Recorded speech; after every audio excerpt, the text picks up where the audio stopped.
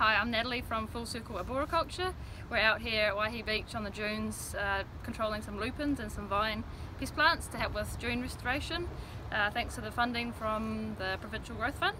We're controlling these pest plants because they outcompete native plants that are grown here on the dunes.